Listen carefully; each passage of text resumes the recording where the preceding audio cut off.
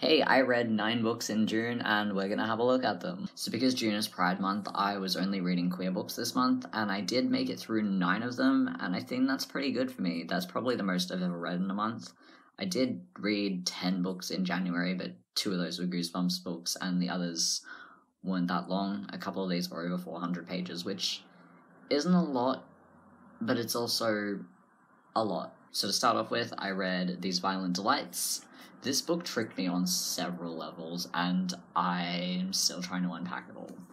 I knew it was going to be dark, but it was a very different kind of dark to what I was expecting. It's slow-paced, especially the first 70 pages, but then it picks up and takes a new step every 30-ish pages.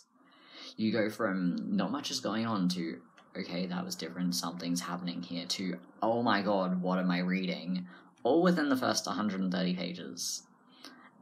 I'm someone who really struggles with slow-paced books, but I'm quite glad that I pushed through this one. It follows 2 teen boys in the early 1970s. I have a lot of feelings about this book, but many of those things I couldn't begin to put words to. The ending, I thought, was really clever. So clever that I almost missed it, actually. I finished the book and frowned to myself as I thought, what just happened? What was that about? I don't get it. I sat for a moment before getting up to continue to exist, and then suddenly, a few minutes later, oh, I get it. I get it. It was the kind of realization that stuck with me and followed me for the rest of the day, sneaking its way into my thoughts whenever it found the space to do so. This book was far from what I had expected it to be. It was very, very different to what I usually enjoy, but the impression that it had on my soul is indescribable. Next, I read Out by Miles McKenna. This is a non-fiction book about queer identity and self-expression. It is filled to the brim with queer joy and pride and encouragement to be yourself and do what's best for you.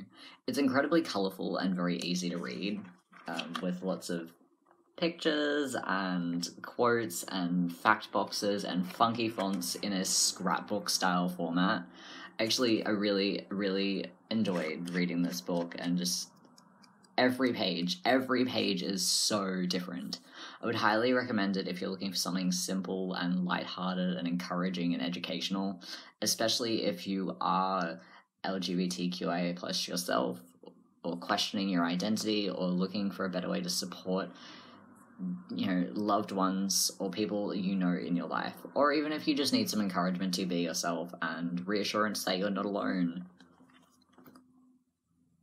Next up, we have The Boy from the Mish. I was given this book for Friendmas in January, and I finally read it in its entirety in one day this month. It was a tricky start, as I was adjusting to reading something written in the present tense, though it took me a while to figure out what the issue was, but it was overall a pretty easy read. This is a YA book with themes more suited to older teens that reads like middle grade. It touches on a range of subjects and themes, including racism, internal homophobia, external homophobia, culture, relationships, family, friends, and sexual/romantic, and identity. It also touches on a cultural background and the division between groups of people and the way these things affect the community and different generations. One thing I really liked about this book in particular was the way the writing style changes towards the end of the book. There's a change in our character and the way he views things, and with this comes an adjustment to the way things are written. The writing seems to become lighter, more descriptive, and more open. And I thought that was just really beautiful. We have Tears in the Water by Margarita Schaller. This book is incredibly cute and very wholesome. It's a tea for tea with multiple plots and themes, a decent range of characters, and of course, a gender crisis.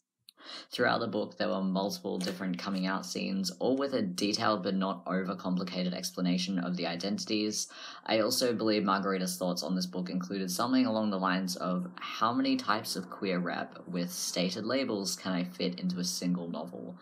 And they absolutely smashed it. I think I counted 8. But it was done in a really casual way where it didn't feel forced or crammed in. It was natural and it was really lovely to see, especially with the variety of identities. The main character is also neurodivergent, which, though not stated on page, is really validating to see. This is shown through a lot of smaller hints, as well as the way Alex's anxiety presents itself. The way this book shows and explains having a gender crisis and being trans felt so real and relatable. I've also done a full review of Tears in the Water on my blog, which I will link in the description below. Song of Achilles. I only picked this up a couple of months ago, and only because it's so popular, and of course I was curious. It's a book I might have avoided because of the history mythology stuff, but someone pushed me to read it, and I wasn't expecting to be into this book, but I ended up fixating on it quite heavily for the days I was reading it. Part of this fixation may have been due to someone giving me a massive spoiler just hours before I was due to start the book, and I then felt pressured to rush and catch up to that part so it would no longer be a spoiler, which did make it a little bit stressful at times. But aside from that, I really enjoyed it. I'm not mad about the spoiler, though, and I'm actually kind of shocked it wasn't spoiled for me sooner with how much people talk about it.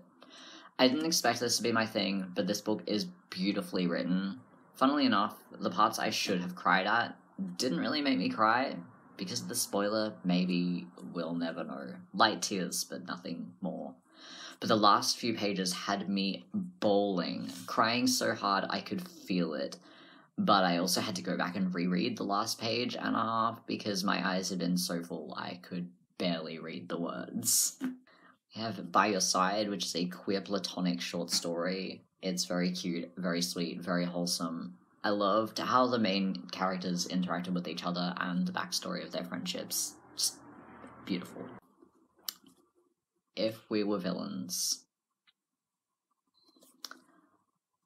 I'm okay, the book didn't break me. I'm okay, the book didn't break me. I'm okay, the book didn't.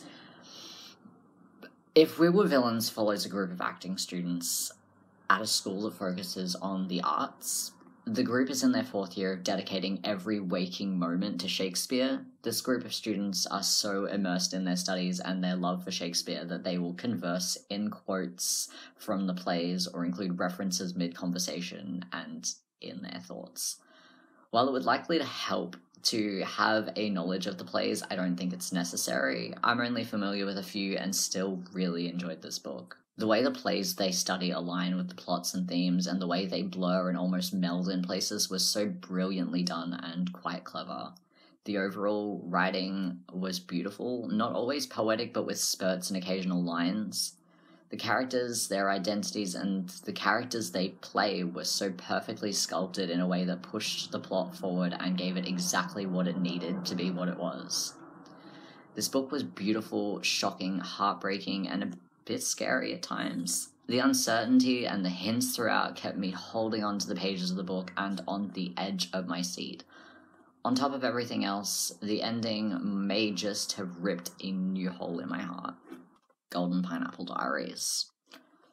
Have you ever read a short story collection where all the stories reference other stories in the collection and are actually related in a way that makes it not really a short story collection but more like a Frankenstein novel? Because that is essentially what this is. A haunted piano, drag queen witches, vampires, a teenage serial killer, and more. While most of these can be read as standalone short stories, they do work best when read in order, as they take place on a timeline and may refer to events from the previous stories. I really struggle with reading short story collections and short stories in general, but this was a pretty easy read, especially once I realized they were all connected. We know by now I am a sucker for connections between an author's different works, especially when it's done in a way that makes it clever or important. This works as a prequel to a series the author is working on about vampires called The Unfortunates. There's also a reference to another one of their novels, Atomic Love. And finally, we have Red, White, and Royal Blue. This was recommended to me by a friend who described it as an adult novel, but it reads like YA, and I definitely agree with that statement. The banter between the main characters hooked me quite early on. This book is cute. Almost annoyingly cute. Like, Constant smile glued to my face while reading it, level Q. I did get worried for a while where it seemed to abandon the idea of characters having any sense of personality or even being people, but it did come back. The plot returned abruptly and with full force. It's definitely the kind of book to read if you want to know exactly where it's going before it gets there. Nothing is mystery, everything is either heavily hinted or outright said long before reaching that point in the book. I did forget a couple of times that these characters are in their early 20s and not teenagers. Maybe because of the way the book is written, maybe because they're so closely involved with their family and so controlled by them. One thing that bugged me in this book, possibly even more than the chunk where the characters forgot to be people, was in the emails when Henry, who is supposed to be English, used the American spelling of a word. I struggled with some parts of it, being unaware this book would contain that sort of content. I was told it was a wholesome book. I was not warned about the gross bits. But overall, it was a pretty good read. Some of the writing was beautiful, just having to stop and reread the quote because it's so perfect, and that definitely made it worth it. So yeah, that is what I read in June. Have you read any of these? Did you like them? What did you get up to reading in June? And did you have, like, a set thing? Yeah. Thanks for watching. I'll see you next time. Happy reading till then. Stay awesome.